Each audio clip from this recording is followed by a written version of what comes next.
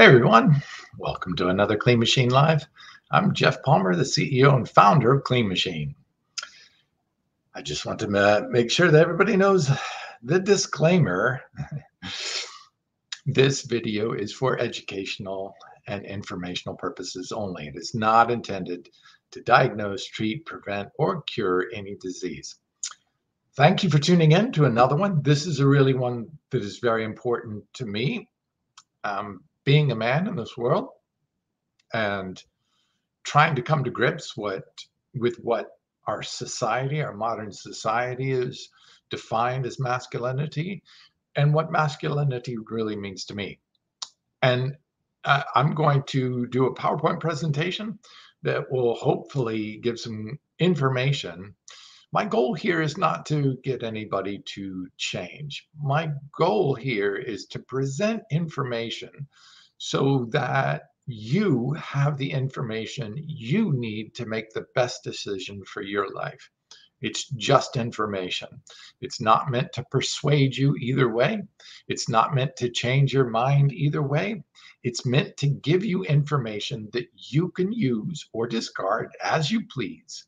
So lower the defenses. This is just information sharing, but I think you're going to find it's powerful information, and it shows quite a narrative how we as men have been talked into through marketing techniques to consume a lot more of the things that are actually killing us and destroying our livelihood.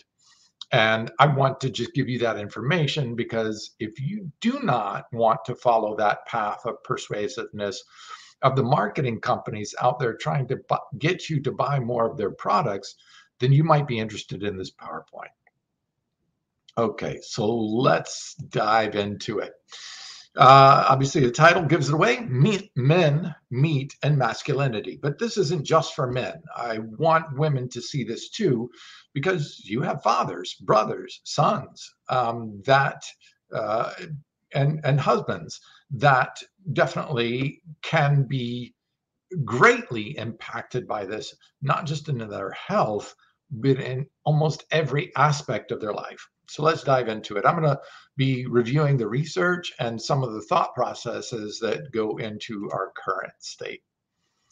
Okay, so this is a little bit about me. I'm a natural bodybuilding and physique champion. That means drug-free. I compete in tested shows, so I'm tested drug-free. I've been vegan for 37 years. And I was chosen by Plant-Based News, the top vegetarian, vegan news organization out there, as the top 100, number 40 out of the top 100 influential vegans in the world. So, a lot of people will come to me and say, hey, Jeff, you probably got there by eating meat. No, this is the picture on the left-hand side. That's me while I was eating meat. You can see I was a scrawny little kid. And this is me after, on the right there, me after 37 years of being vegan. And then they'll say, but you're younger, that's why you can gain all that muscle. No, I actually turned 60 in January. Then they said, well, then you must be using drugs. And of course, I am 100% drug-free. I'm actually very passionate about being drug-free and encouraging other people not to use drugs, because I abused drugs in my late teens and early 20s, and it almost took my life. I am so grateful that I didn't lose my life to drugs, that I will never, ever, ever touch them again. So I have lived for the last 37 years completely drug-free. I'm so passionate about it, I named my company Clean Machine to encourage other people to keep this amazing machine that we're born into, the human body, clean, free of animal products, free of drugs, free of contaminants. I want people to live their best life. I suffered with clinical depression. And I don't want to see anybody suffer, because I know what that kind of suffering feels like, and I wouldn't wish it on anybody. Okay, so what are the key roles of masculinity? One of the major roles of masculinity is to be a good provider. And providing in our early ancestry meant providing food. Well, now it's more about earning money and stuff, but we still need that to be a good provider for survival. A good protector. Back then, it meant protecting against predators, but now protecting against any known threats. Number three, virility and hence testosterone. Well, as you're going to see, some of the science will show that going plant-based can actually increase your levels of testosterone and make you more virile and more vital. And then finally, reproduction. Obviously, we can't carry on our species if we can't reproduce. And I'm going to show you some staggering and really disappointing data that just came out last month, I believe, showing that reproduction rates, our men's sperm rates have dropped 52%. And I'm going to dive into some of the reasons why. Okay, so what is the perceived masculinity? That meat equals masculinity. Well, how do we arrive at that? Well, meat, we know it contains protein, and that protein is what makes up our muscle, and muscle is what gives us strength, and strength is a key attribute to being masculine.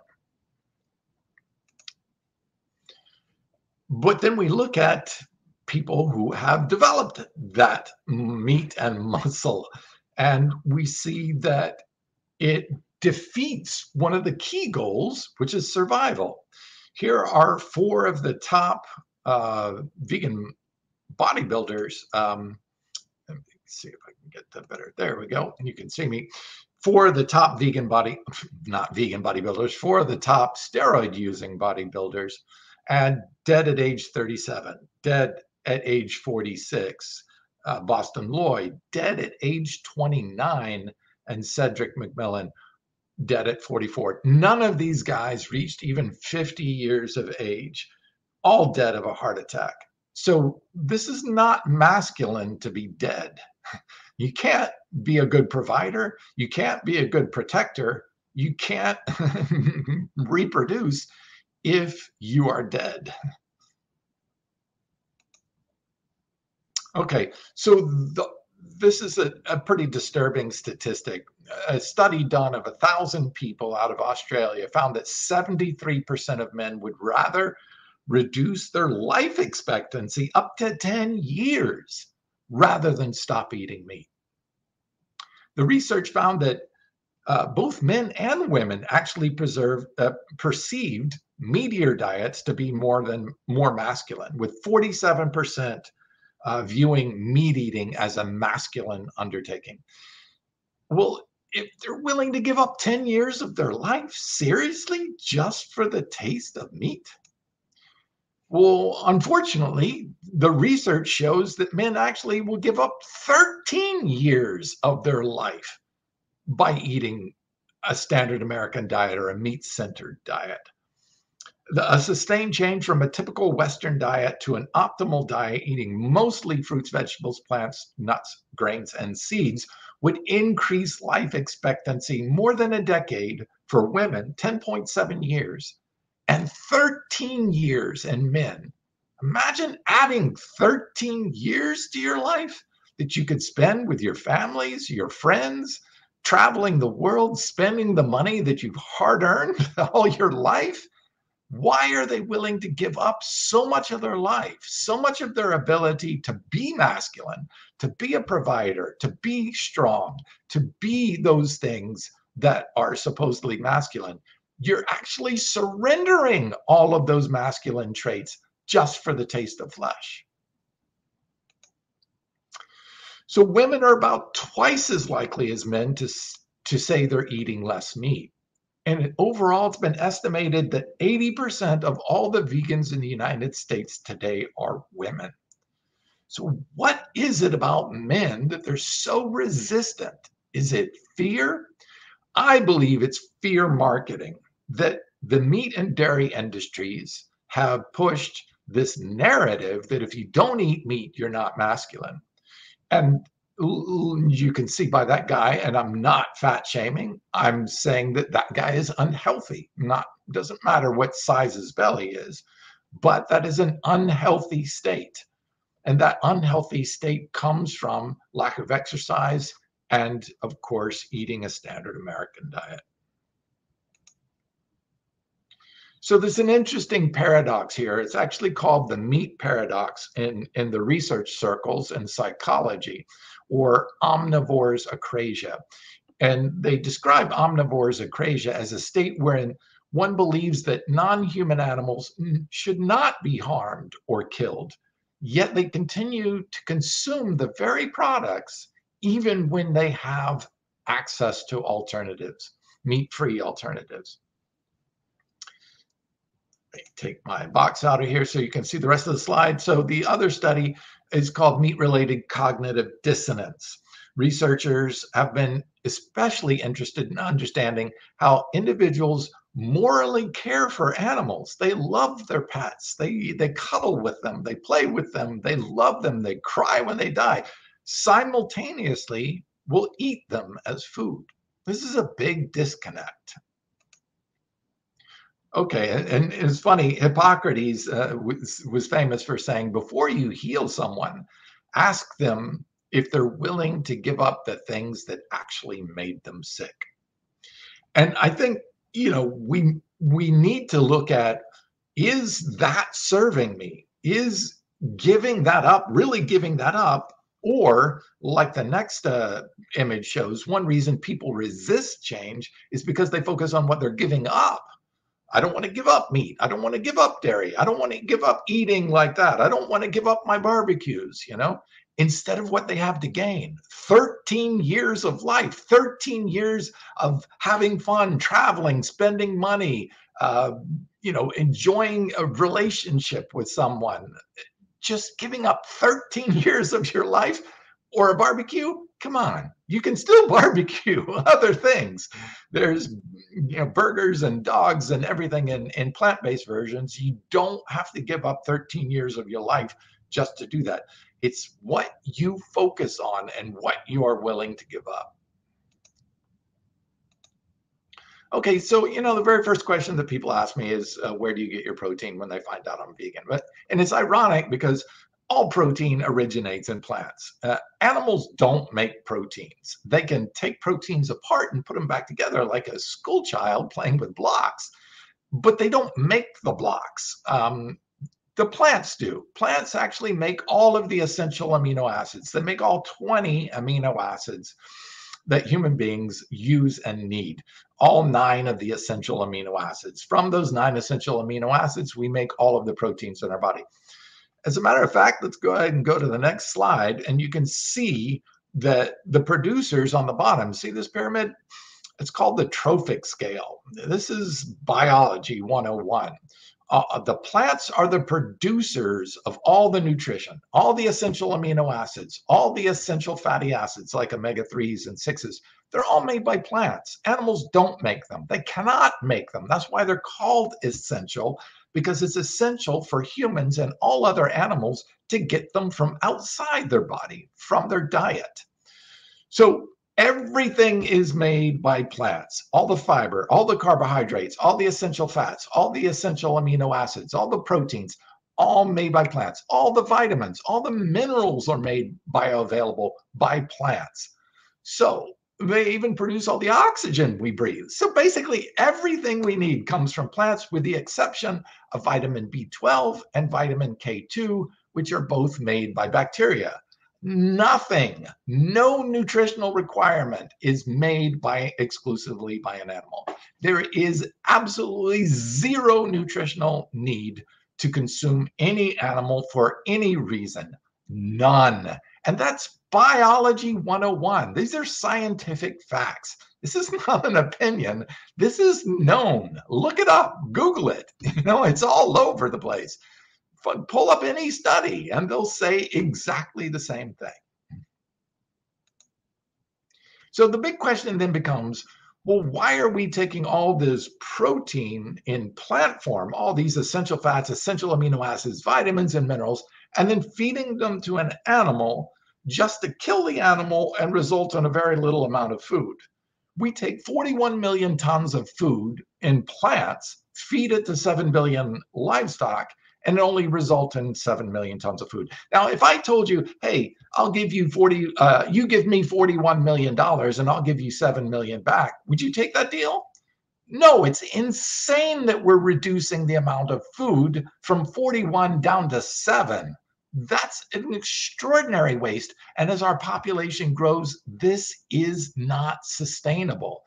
We cannot continue to take 41 million tons and you magnify that by the amount of people and the growth of the population, and it will just keep increasing how much food we're going to need. We're going to run out of planet to produce that much food if we keep feeding them to animals.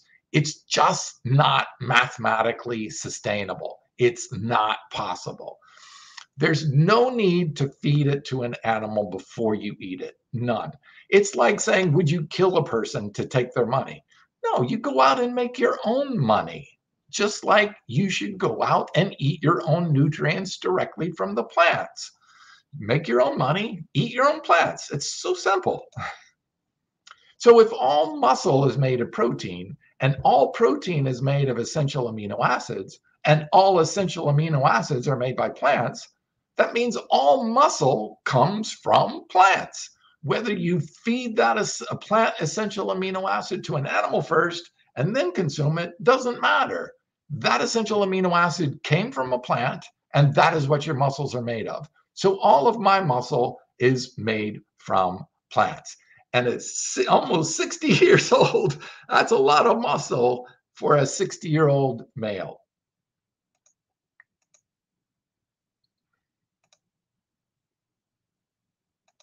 Okay, so, some people say, oh, but what about collagen? Collagen only comes from animals. Isn't collagen good for bone, good for joints and all this stuff? So here's a funny study. Well, they actually found a way to make collagen that's vegan, believe it or not.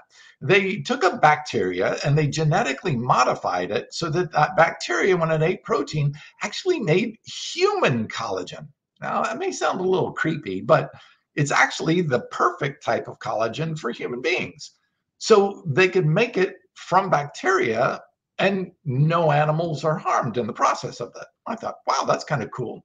But here's what happened. When they did a study, they compared it as a benchmark to vitamin C to see how well it increased collagen. So first they compared collagen that was human collagen, the ones produced by the bacteria, compared to animal collagen. And as you can see, the dark graph there on the left, and it produced much more collagen and much more elastin. So these are two of the things that gives our complexity to our skin, the elasticity of our skin. It makes it look youthful and less wrinkly. And they found that this human collagen was better than all of the animal collagens they tested. Well, then they took this human collagen, since it beat out all the animal collagen, and they tested it against vitamin C. Good old vitamin C from plants. Remember, you can't get vitamin C from animals. Animals don't make vitamin C. Well, some actually do. Carnivores, there are some carnivores that actually make their own vitamin C, but humans can't make their own vitamin C, so we must get it from plants. So vitamin C compared to human collagen, which beat all the animal collagen, actually performed just as well at boosting collagen in humans. So eating an orange or a kiwi actually boosted collagen just as well as taking human collagen, which was better than the animal collagen. And not only that, it actually outperformed human collagen and animal collagen in creating elastin. Good old vitamin C and all your fruits and berries and nuts and seeds and greens. It's abundant in the plant kingdom. It's one of the few things that vegans generally don't want, if at least they're eating a fair amount of whole foods in their diet. So there's no need for external collagen. This is a marketing ploy. This marketing ploy was developed by the meat producing industry. They were throwing away all this cartilage, and they're like throwing away metric tons of this cartilage and saying, God, we should figure out some way to get humans to eat this stuff. And then they came up with this idea, oh, what about collagen? And they started doing studies on it. And they found a way to trick people into eating their garbage. They got you to believe that somehow that eating this collagen from animals was going to benefit you so that they could make money off of their garbage from the meat industry. That's disgusting. But that's profiteering. Okay, so what about strength? Well, here is Kendrick Ferris, who's 100% vegan and setting the American record for the US Olympic weightlifting trials. That's right. The strongest male in the entire United States is vegan. The guy that holds the US record for putting weight above his head. Incredible. So strength is not an issue. Don't believe the hype. Okay, but what about muscle gains? They say whey protein is the king of that. So they did a couple interesting studies. The first one was 8 weeks of whey compared to rice protein.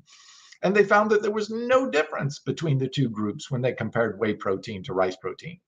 And they said, well, wait a minute, that's got to be wrong because we all know that whey protein builds more muscle than plant protein, right? So they did another study, and this time they used pea protein. And they were even more embarrassed by the results of the study because the study, as you can see at the bottom, actually increased muscle 33% more than whey protein. Pea protein did. That's right, a better muscle builder than whey protein. And there's the published human research right in front of you. You can look it up for yourself. You don't have to take my word for it. Well, they said, well, these are smaller studies. Let's take a look at a big study. So this one looked at over 40,000 people and the Framingham third generation study, and they found absolutely no associations between protein clusters. That means if you were getting your protein from animals or if you're getting your protein from plants, no difference. The only difference was those who ate more protein did carry more muscle, which makes sense. You got to eat sufficient amounts of protein to build sufficient amounts of muscle. So it is important to get protein, but how much protein? That's the next big question. So what did they use in the studies? Well, in the rice and whey study, they used 48 grams per day of rice protein. And in the pea protein study, they used 50 grams of pea protein. So why did they use so much pea protein? And the bigger question, is too much protein bad for you? Well, this next study actually shows something pretty frightening. So this study actually showed when they looked at a large study of associations between how much protein you take and how much type of protein, it teased out some very interesting results. So they looked at protein levels, high protein in both plant protein, high protein in animal protein, and they found that there was a 75% increase in mortality. That's all-cause mortality, all the reasons for death. 400% increase, or 4 times increase in cancer death risk, and a 5 times increase in diabetes when they were eating animal proteins.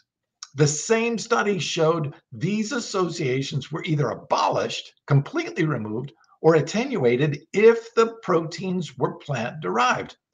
So why did the plant protein not cause all these disease states, but the animal protein, 400, 500% increase in cancer and diabetes? Well, let's take a look at what's in the proteins themselves. Why did the animal proteins cause disease and the plant proteins did not? One, animal proteins increase higher IGF-1. We know the reasons why. Higher methionine and cysteine, the actual amino acids that are inside animal proteins. We used to think that methionine and cysteine are 2 amino acids that are essential. Our body needs them, but human bodies only need a small amount of those, and they're much higher range within animal proteins. So let's go ahead and dive into that. All right, this is the IGF-1 study. And the reason why vegans don't have this impact, IGF-1 causes growth. Growth is a good thing. We need it when we sleep. We need it for healing and repairing. We need a little bit of IGF-1, but we don't want too much IGF-1 because it can stimulate bad cells or cancer cells to grow too. You don't want to stimulate cancer cell growth because then you can end up dying from metastasized cancer. So we need a little bit of IGF-1, not a lot. And it shows why vegans and vegetarians don't, because the high amounts of plants and plant fibers that we're eating actually bind to the IGF-1, keeping it safe so those IGF-1 can't stimulate cancer growth. They've shown a 20 to 40% higher IGF-1 binding proteins in vegans rather than those eating a meat-centered diet. So we protect our bodies from developing cancer just by eating more plants. Okay, these are the methionine and cysteine. And as you can see right here, the first red arrow shows whey protein with 3.1 and pea protein only 0.8. So they used to think that, oh, whoa, 3.1 is much better than 0.8. Now we know just the opposite is true. Check out this study on the left-hand side at the bottom of the screen here, a review of methionine dependency. We now know that methionine feeds about 14 different cancer cells: lung cancer, pancreatic cancer, prostate cancer, breast cancer, uterine cancer. Some of the major cancer killers of Americans are all what they call methionine dependent cancers. That means the cancer cell depends on methionine to spark its growth, which causes the metastasization and eventually the death of the human or the animal.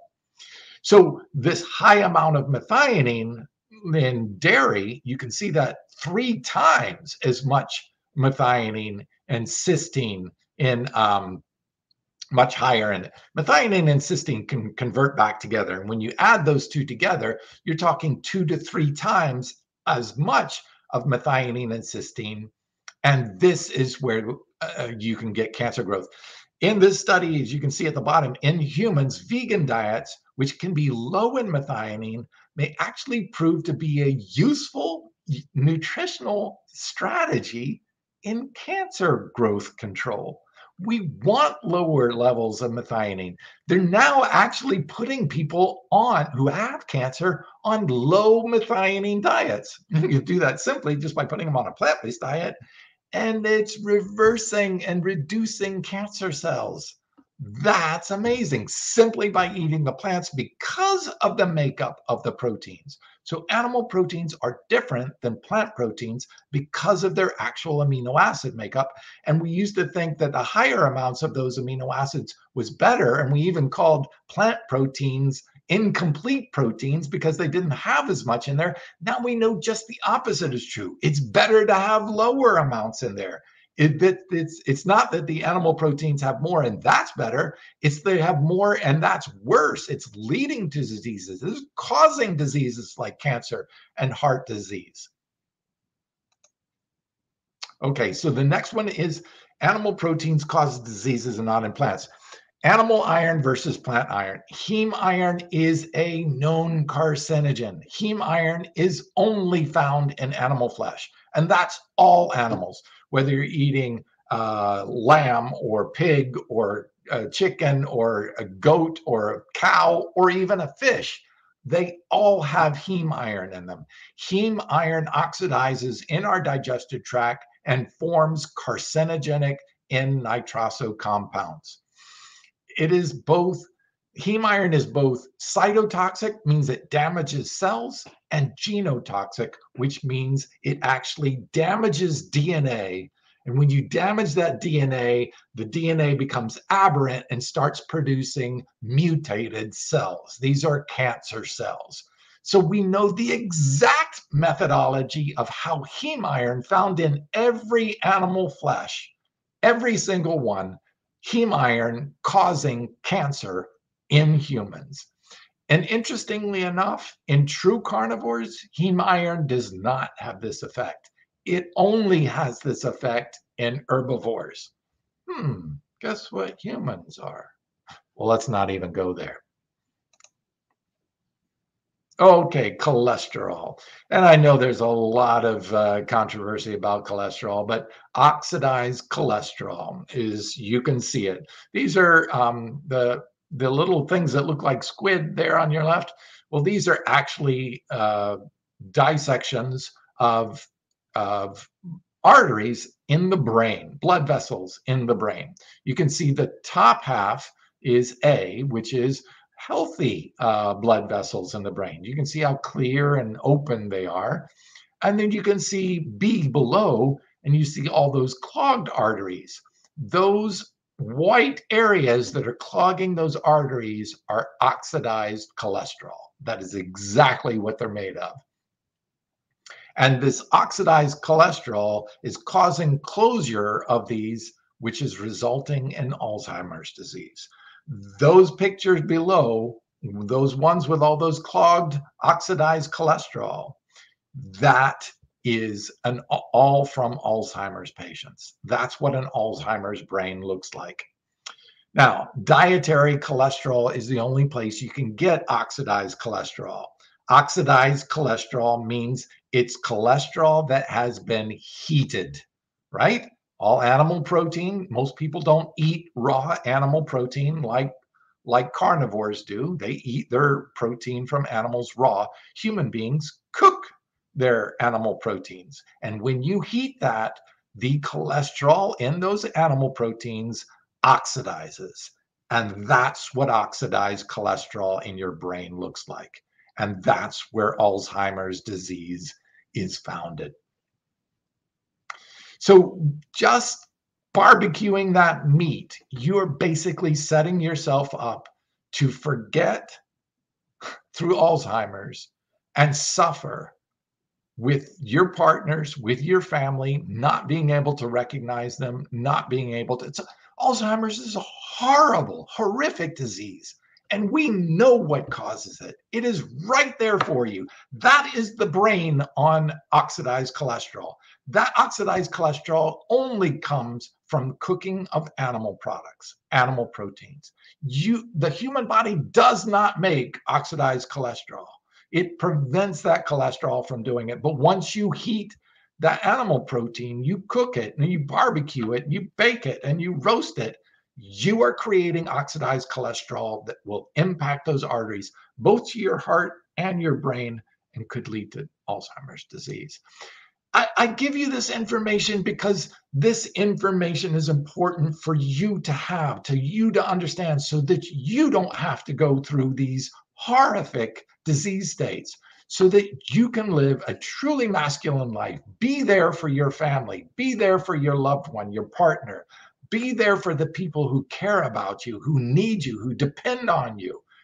That's why I give this information, not to make you right and me right and you wrong, or to be some agenda of a plant-based movement or something like that. No, because I care about other men. I care about other people, and I hate to see suffering because I suffered. I know what that feels like.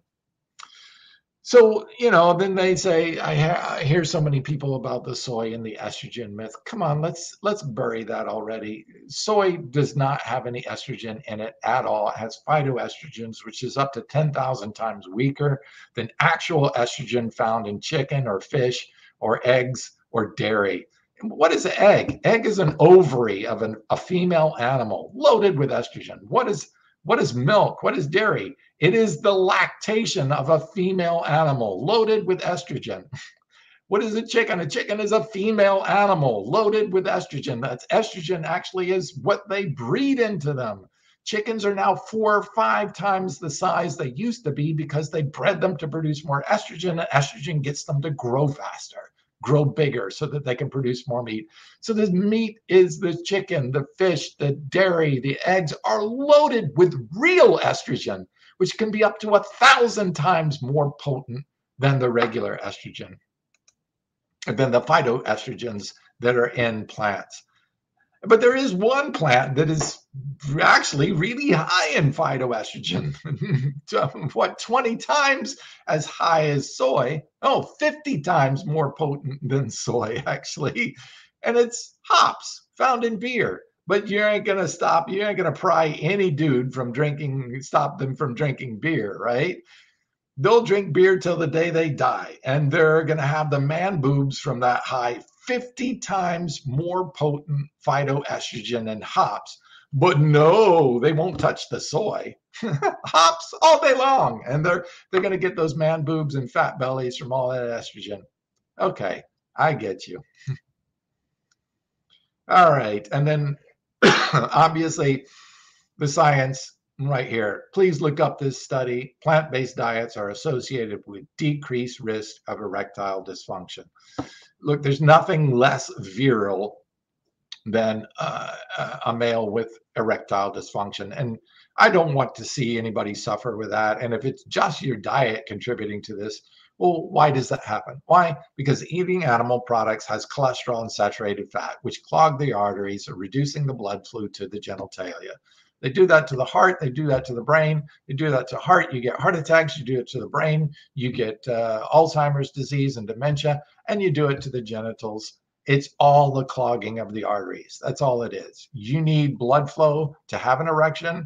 Without that blood flow, if you're clogging the arteries full of this saturated fat and cholesterol, you don't get blood flow to the genitalia. You can't have erection. It's really that simple. And the good news is that eating whole food plants actually boosts nitric oxide, which increases the ability to have an erection. It is full of anti-inflammatory antioxidants, polyphenols, butyrate, all these good things that actually help improve blood flow to the genitalia, both for women and men. And women need blood flow to the genitalia to increase their sensitivity, to increase their pleasure too as well. So it's both great for sexual health for men and women. It's that simple. And obviously, prostate cancer. This study showed that eating just 2.5 eggs per week increases men's risk of prostate cancer, lethal prostate cancer, not just getting it, but dying from prostate cancer, 81%. Now you can say, all right, well, we'll just get prostate surgery and remove the prostate. Well, after prostate surgery, impotence rate amongst men was up to 75%. So yes, you can get your prostate removed, and then 75% of those men will never be able to have sex again. Is that really worth eating 2.5 eggs a week? Seriously, if you focus on what you're giving up, what you're really giving up is not giving up eggs. That should not be your worry. You should be worrying about never having sex again in your life or even dying from prostate. That's what you should be worried about. That's what you should be concerned about, not giving up eggs, but giving up your sex life. To me, oh my God, scrambled tofu is awesome. Don't miss eggs. And I do enjoy still being at 60 and having a good sex life. Okay, so this study actually raised a few eyebrows because it showed that actually vegans have higher levels of testosterone. Now, higher levels of testosterone isn't necessarily a good thing because you don't want your levels to be too high, because then it can actually stimulate cancer growth, just like IGF-1 do. So our bodies actually produce what's called sex hormone binding globulin, which actually helps men with higher levels of testosterone, like vegans. And that way it binds it to them and only releases that testosterone when they need it, making it safe so it doesn't produce or put them at higher risk for different forms of cancer. So yes, vegans have higher levels of testosterone, but they also produce more sex hormone binding globulin to bring that back down to the normal range. And actually, meat eaters and vegans have about the same bioavailable testosterone because the body doesn't want to have too high levels. But you can see the virility, as far as virility and sex hormones are produced, vegan men higher in testosterone. Okay, this is the study that's truly disturbing. This study is called a meta-regression analysis. It's looking at a whole bunch of studies, included 185 studies conducted between 1973 and 2011 involving over almost 43,000 men. The team found that sperm concentration in men fell by 52.4%. This is horrible. Now, some might say, well, that's a good thing because we're overpopulating and that means a lot more men out there are shooting blanks. And what's a little scarier is the next line that was in the study. And while sperm counts have been dropping for decades, the decline rate actually appears to be speeding up. We may have within the next decade or so a situation where the vast majority of men are shooting blanks, are not able to have children. Why? That's a big question. Well, here's the actual graph from the study, the sperm rate declining. And you can see going from 101 million sperm per milliliter down to 49 million. Look at that precipitous drop from 1972 to 2000. It is dropping like a rock. Now, why is that? Why are sperm rates in men globally dropping? Because of meat. Worldwide, since the 1960s, dietary protein primarily came from plant-derived products, such as wheat. Nowadays, almost 60% of all the protein availability comes from animal proteins. Look at that graph. Now look at the graph on the left, and you can see the animal protein intake skyrocketing up. Look at the graph on the right, and you can see just almost the exact rate of incline is the rate of decline in sperm in men. Coincidence? Corollary? Well, let's take a look at this because, yes, you could say, oh, that's just happens to be the case and there's no causation there. Okay, well, let's look at this next study then. The study actually took vegan men and non-vegan men, meat-eating men, and compared where they were at in total sperm count. The first graph on the left showed 188% higher sperm count in vegan men than those men eating meat. Almost 200% higher sperm count. I believe that gap is going to continue to increase because we see the increased intake of men eating meat and the rapid stone drop decrease of sperm in meat-eating men. You look on the second graph on the right, the percentage of rapid motile sperm. These are healthy sperm, sperm that are strong, sperm that actually can reach the egg and penetrate the wall and cause a pregnancy. Vegan men had 17 times higher sperm motility than meat-eating men.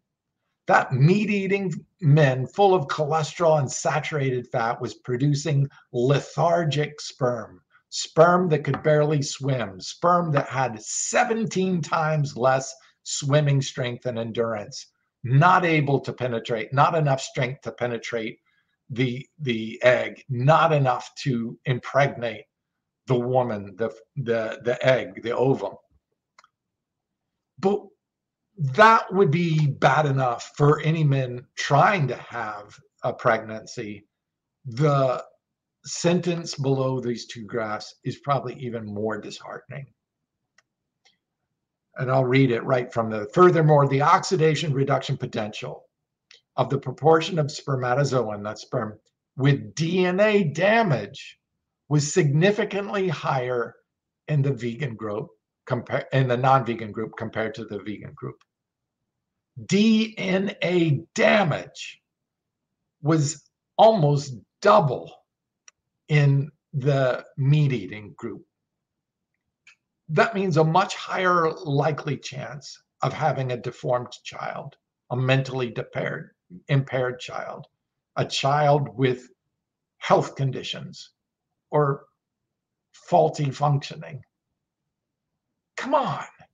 Is meat eating really that important that you could damage your own child before it's even born? Why? There's no need for this. You see, this is an actual published human study showing the difference between what eating plants and what eating animals does to your sexual health, your ability to reproduce, your ability to have healthy, normal children. Why? Because the taste of meat? Really? That you're going to look in your wife's or your partner's eyes and say, I'm sorry our child came out deformed or mentally handicapped. I like my meat. Really? You can say that? All right. Why are men so entrenched in this? I believe a lot of it is due to fear of judgment from their peers. If I change to a plant-centered diet, people are going to make fun of me. People are going to say I'm a wuss. People are going to say I'm wrong. They'll isolate me. They won't invite me to their barbecues. They won't want to hang out with me anymore because their fear I'm going to judge them. I get that. It's tough. It is difficult. But isn't that what being manly is about? Standing up for what's right. I'm not going to have my sexual health taken from me. I'm not going to have disease states and Alzheimer's disease. I'm not going to let that happen to me. And I'm going to stand up to all that fear of judgment. That's bravery. Isn't that a true value of masculinity? To be brave, to stand up for what's right in the face of the judgment of your peers? Yeah, that's what I believe masculine behavior looks like, is to stand up and be challenged and do the right thing for you and your family and the people you care about, regardless of what other people say. That's bravery. That's masculine. Cultural and social norms. This is a learned behavior to eat meat. We do not need to eat meat. There's no nutritional reason for it. It's just a social norm. And yes, once you break free of those social norms, chances are some people are going to treat you differently. That's okay. You get the benefit of having a healthy life. You get the benefits of having a healthy sex life. They won't. And they'll come to you looking for answers once they start having all those disease states. So all of these are different ways that you can talk with people, talk with the men in your life, talk with yourself if you're male. Why am I doing this? Is it really worth all that? Is it worth giving up my sex life? Is it worth having prostate cancer? Is it worth having Alzheimer's, cardiovascular disease, heart attacks, strokes, being debilitated, having improperly unhealthy children or no children at all? Is it really worth all that for the taste of flesh when there's so many alternatives out there? I share this information not to make anybody wrong. I share this information because what we have chosen as a society to do to ourselves is wrong. It's not you against me. It's us against information that is bad information that is killing us and destroying our lives and taking things from us that are rightfully ours. Our ability to have a healthy life all the way to 100, to be able to have a normal, healthy sexual life, to have a healthy family that grows up healthy and not to deal with all these health issues, to have all your money taken away by hospital bills, by medications, by treatments and surgeries. You work too hard for that money. Wouldn't you rather go on vacations and enjoy them? That's why I give this information. That's why I provide this type of information every week. I hope you'd enjoy this information. And please, if you have any questions, check out, the rest of the videos. I offer all of this information to help. I offer all of this information because I care and because I hate to see suffering. It's not about being right or wrong. It's not about the dogma of some, cult of veganism or whatever. It's not about that at all. It's about human suffering, human health, and making good decisions based on the information. We didn't know a lot of this stuff. We were socially trained. It's not our fault. But when we have this information, when it's clear that the science is overwhelming, that these social dogmas that have been created, these fears, these pressures, these marketing techniques that the meat and dairy industry have lobbied to try to get you in a fearful state so you continue to buy and use and eat their products.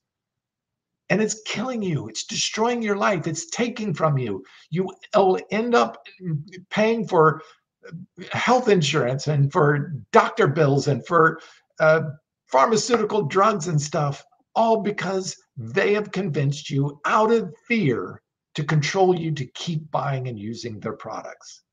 You don't have to listen to that lie anymore. I hope you don't. I hope you get to be around and really enjoy a long and prosperous life.